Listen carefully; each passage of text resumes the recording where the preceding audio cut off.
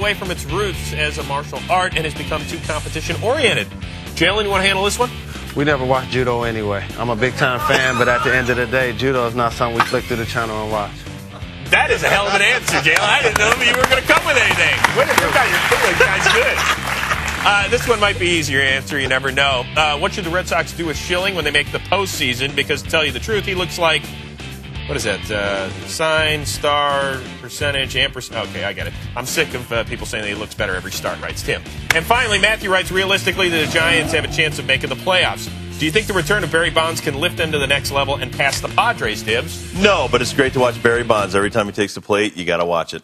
Of course. And in fact, Barry and the Giants continue their chase of San Diego.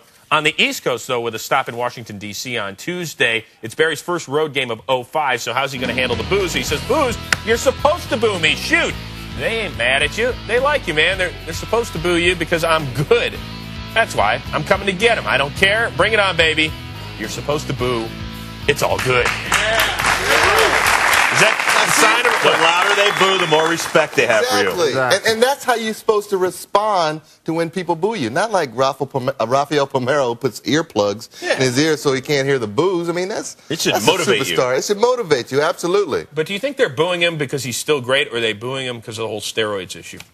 They're booing him, period. But at the end of the day, he's going to go out there and hit his home runs and limp around the bases. I mean, he was limping after he hit his last home run, so he's a soldier to be out there. Were you a booer? Did you boo people? No, I don't boo people. Occasionally. Occasionally I did. I did, actually. I used to boo the Pistons when they came in town, when the Cavs were good in the late 80s, early 90s. But for the most part, I didn't boo guys that played on my teams. I loved when people booed me. Really? Totally motivated. I'm going to stick it to your team now. So really? Go ahead and boo me louder. Make you concentrate. Absolutely.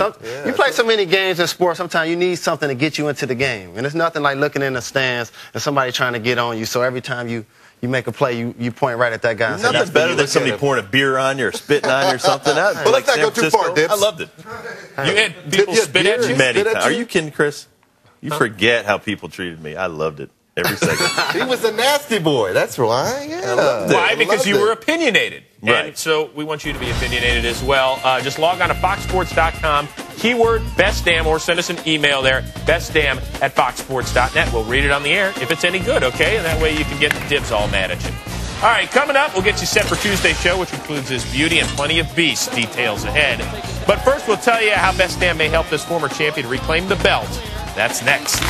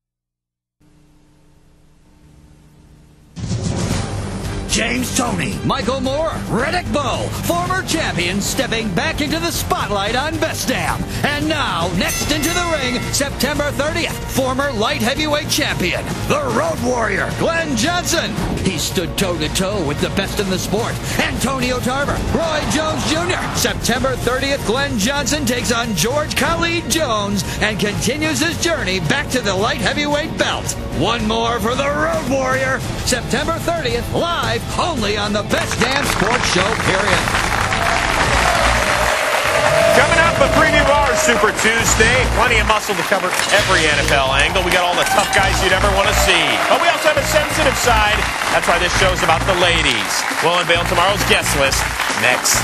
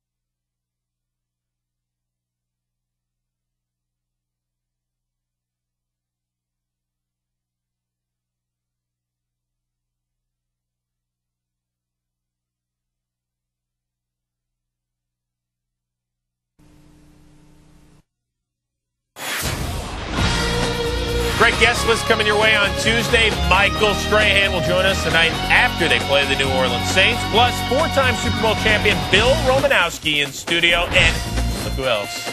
Jenny McCarthy, host of Party at the Homes. As always, we love seeing her as well. Jalen Rose, great start once again, bro. We'll see you the rest of the week and talk to you a little bit about your NBA future and a bunch of other things. All right? Some judo guys will be in tomorrow. Talk to you. And all you judo fans, don't kick my ass when you see me. Thank you. All right, get in here. Guys, we will see you on Tuesday right here, 10:30 on Best Damn. Hey!